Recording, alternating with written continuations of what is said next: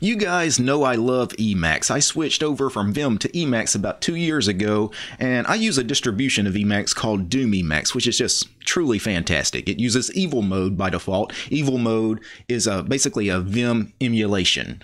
So when you're editing documents, you basically have Vim inside Emacs. All your Vim commands, they just work. You'd never even know you weren't in Vim. It's, again, truly fantastic.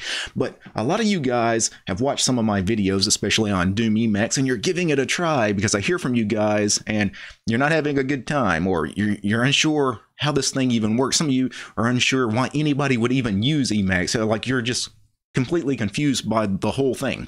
And I see video content creators out there trying Emacs for the first time. It's like every week I see another video pop up in my feed. Hey, this guy's trying out Emacs for the first time. And I've never watched one of those videos where that content creator had a good time trying out Emacs, because I don't think, I'm not one of these people that try to tell people how to use a piece of software. I've never been one of those people. I've never told anybody they're using their desktop environment wrong, or window manager wrong, or terminal emulator, or text editor, or whatever it happens to be. I'm not one of those kinds of people. However you configure your software, however your workflow is, it's different than mine. That's okay. I don't care, and you shouldn't care about what other people are doing with their software either. But Emacs is a special case because it's so different. If you come at this thing the wrong way, you're in for a bad time. And I see a lot of people making what I call rookie mistakes, where they're just using Emacs, quite frankly, the wrong way. So today I wanted to show you guys some of those rookie mistakes so you don't make them. So let me switch over to my desktop here, and probably the #1 rookie mistake people make is they don't launch Emacs with the Emacs server, the Emacs daemon. I see way too many new to Emacs users when they first launch Emacs complain that it's slow and it takes a long time to load, and I'm just going to go back to using Vim or whatever they were using before because Emacs is just slow. And it's because they run Emacs this way. Let me launch dmenu and type the word Emacs.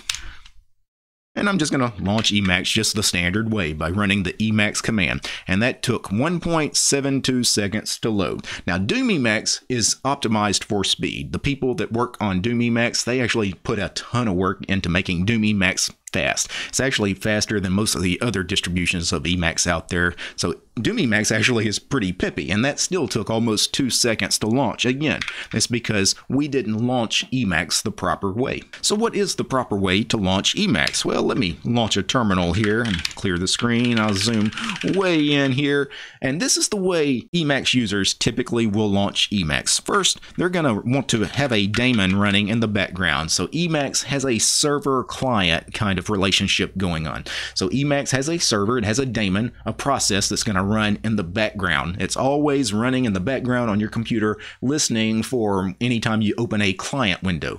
A client window will be like your text editor, right? And so that is what we need to make sure is running. We need to make sure that the Emacs daemon is running. You launch that with the command Emacs space -- daemon space ampersand.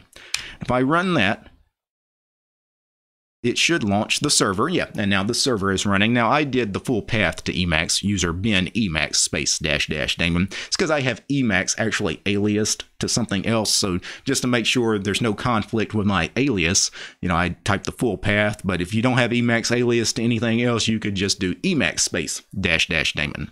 So now that the server is running in the background, how do you launch Emacs? Well, you launch Emacs, instead of just typing the word Emacs, it's Emacs client, all one word. And I typically give it the following flags: -C for create a new frame, meaning if I already have a Emacs window open, I would rather this window be in its own separate window. I just like having a lot of different Emacs windows open instead of everything being all in the same one frame. It's because I use a tiling window manager. It's just easier for me to rearrange all those windows. And then give it this flag here, -A for alternate, meaning, hey, if for some reason the Emacs server is not running and it can't launch the Emacs client, what would you rather us run?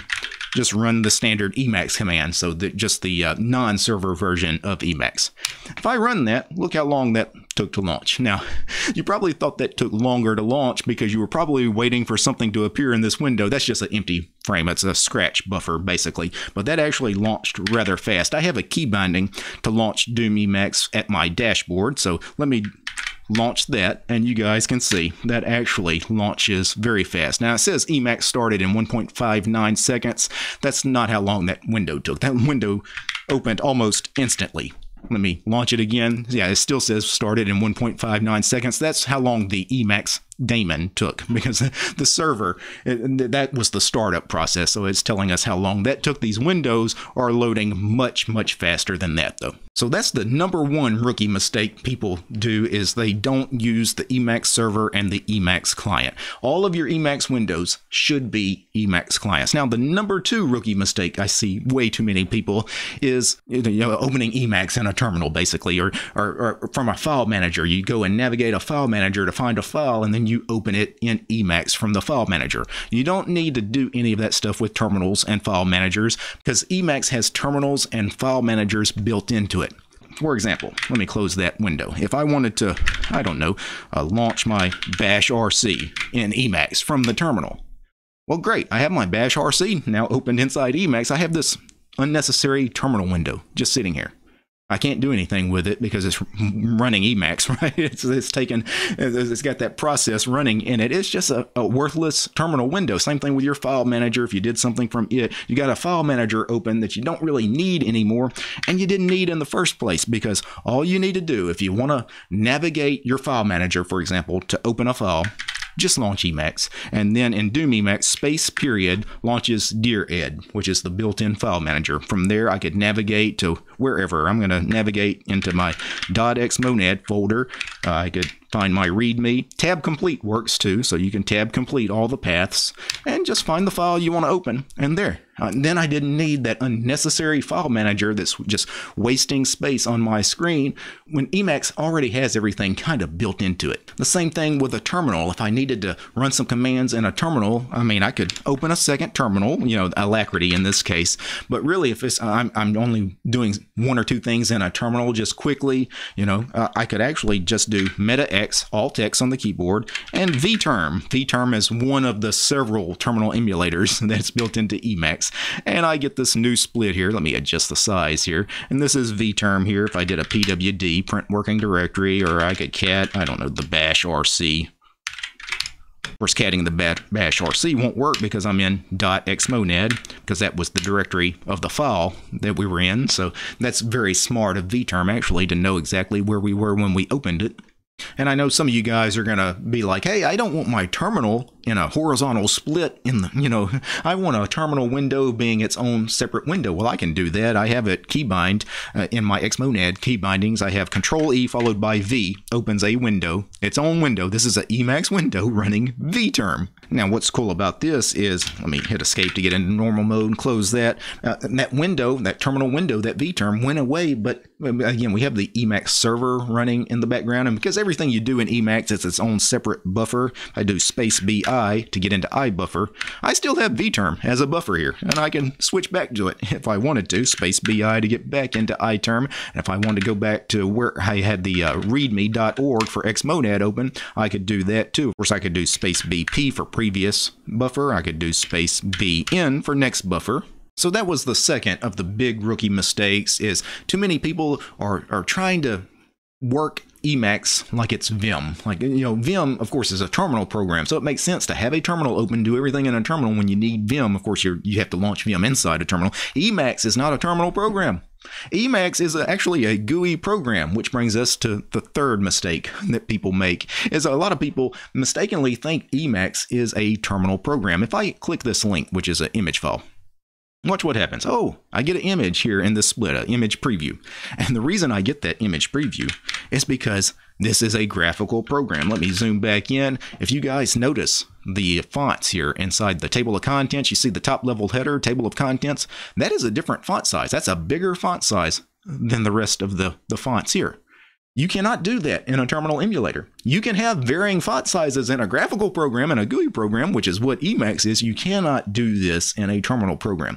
Vim will never be able to have varying font sizes inside it because that's impossible to do inside a terminal. Of course, Vim is not going to give you image previews and things like that. If I opened the EWW browser, EWW, and then give it a web address, I'll go to distro.tube, which is, of course, my website. Once again, just to verify that we actually get images, I can actually browse the web inside Emacs. Why? It's because Emacs is able to display all that graphical goodness that you expect a web browser to be able to display. So number 3 of the big rookie mistakes is launching a terminal and then launching the terminal version of Emacs, which I have aliased to EM in my config, but it's actually the full path to it would be Emacs space dash NW for non-windowing. Mean you can run this in a terminal or a TTY, but I have that alias to just EM.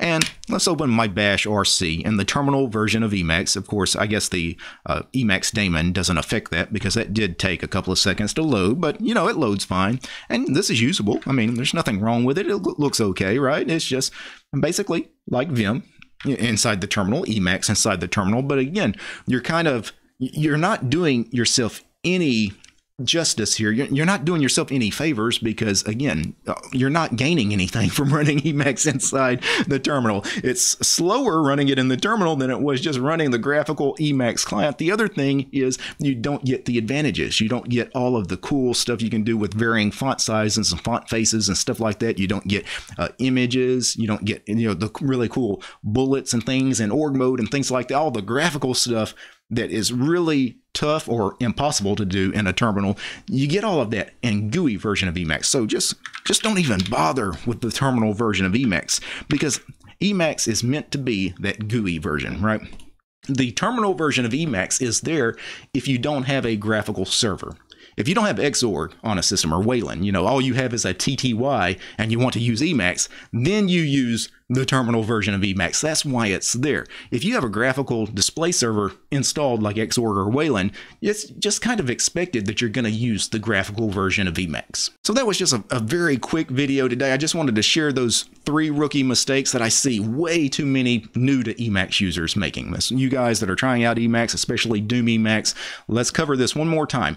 Always start Emacs using the Emacs client. Make sure the Emacs daemon auto starts with your window manager or desktop, and always use Emacs client to launch Emacs and set that to an alias. Put it in your bash RC, your fish RC, whatever it is you're doing. Make sure that when you type Emacs, it actually launches the Emacs client. Number 2, stop navigating around in a terminal or a file manager when you know you're going to end up in Emacs, right? Just launch Emacs. Emacs already has a terminal and a file manager built into it. You're not going to have these extra unnecessary windows on the screen that you didn't need in the first place. And number 3, don't use the terminal version of Emacs if you're in a Xorg or Wayland environment. Use the graphical GUI version of Emacs. It's just plain better. Now, before I go, I need to thank a few special people. I need to thank the producers of the show: Devin, Gabe, James, Matt, Mitchell, Paul, Scott, Wes, Akami, Alan, Chuck, Commander Angry, Kurt, Dayokai, David, Dylan, Gregory, Heiko, Lee, Maxim, Michael, Mike, Nitrix, Jan, Alexander, P. Sergeant Fedora, Polytech, Raver, Red Prophet, Stephen, and Willie. These guys are my highest tier patrons over on Patreon. Without these guys, this episode you just watched would not have been possible.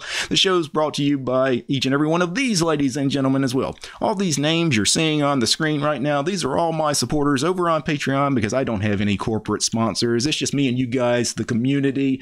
If you like the work I do and want to support me, please consider subscribing to DistroTube over on Patreon. All right, guys. Peace. All the built-in Emacs games run better in the GUI version too.